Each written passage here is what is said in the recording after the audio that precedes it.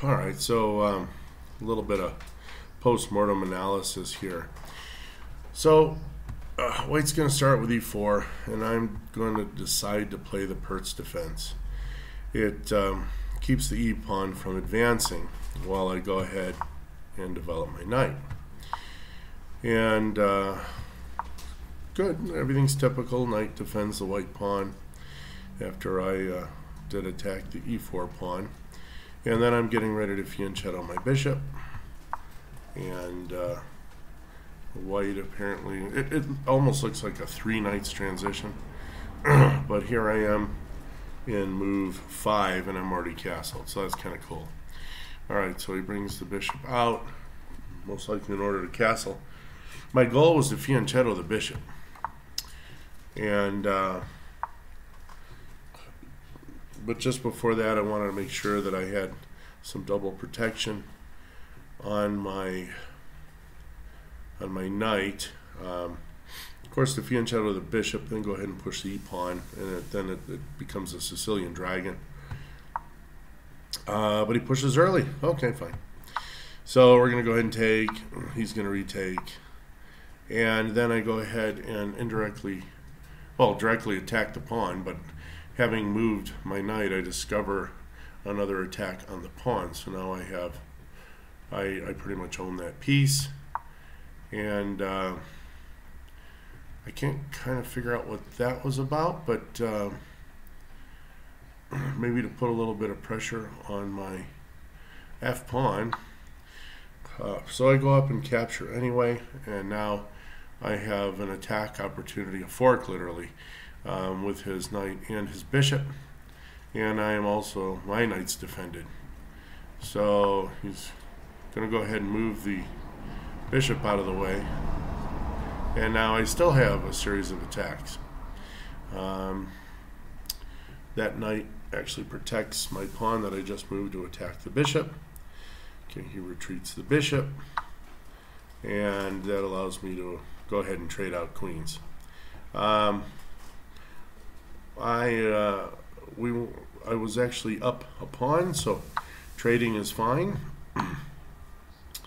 And I've gone ahead and checked the king, and he's going to retake. And since we have a wide open center, I really want to keep my bishops. So I'm going to go ahead and try to trade off bishops if I can. And now I put the squeeze on his rook. He's going to have to move that off. Now, I want to be careful. His white bishop, well, here's some possibles. His white bishop takes pawn, my knight takes bishop. His rook can go ahead and move down and take my e-pawn at will. I kind of don't like that idea. But let's go ahead and take the open file. And now he puts a little pressure on my knight. And by moving my rook off the A file, I also release the pressure off that C pawn in case I need to do something with him. So I go ahead and pretty much force him to trade off a bishop, lest he lose a rook. So that's what he does. That's what I do. Good. Now I'm up a bishop to a knight, which is kind of what I want. All right. So we have a nice little attack there. So I'm just going to move my bishop out of the way. King's going to come forward. Can't go any farther at this point. And I go ahead and I'm trying to get pigs on the 7th, if anyone's familiar with that term. I am now attacking his pawn at C, and like I said, I just need pigs. On the 2nd, I would have moved my rook and doubled them up on the D file, but he's going to go ahead and try to protect it with his rook, which is fine because now I get to trade it off. So first I'm going to go ahead and kind of put the kibosh on his rook there. Trying to think what he was. Okay, he was going to check and then come back. Well, I still have that square covered. on that knight move. So I go ahead and just take his rook. That's fine. He takes my... Oh, that's right, the trade. Well, like I said, I kind of want a bishop game. So let's go ahead and trade off bishops, and in the process, I ruin his pawn structure. Doubled pawns is not a happy day. So let's go ahead and re-attack. I control the file. Not much he can do here. His green squares on D and C are covered, and really his only place that he can do anything at all is from the G5 position. And I just decided let's just finish off the rooks here. I don't know if computers like this move. I don't care. I just happen to know that I'm in a position to win with not only excellent pawn structure, but the extra pawn. And I am now playing an open center with a bishop. Yay.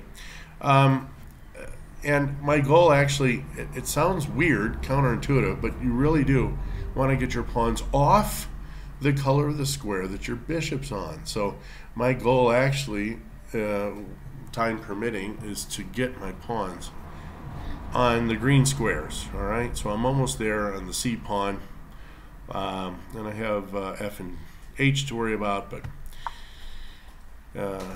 let's go ahead and see what happens. Well, he pushes the C pawn out of the way, which is fine, so I would have taken it, of course. And this move, I wanted to ensure that his place on G5 now with the knight is unacceptable. So there is really nowhere for him to put that knight. There's no happy place. So he's pushing some pawns now. I like to be careful with too many pawn pushes because I may need the time. Pawns are excellent time wasters or time grabbers. So if you get in a position where you really can't move a piece because it's going to put you in jeopardy and there's no damage, you can always push a pawn and give yourself what's called a tempo, a little move. But I'm going to go ahead and start mobilizing my king now because I'm going to attack the queen side. I have a knight against, again, I have a bishop against a knight.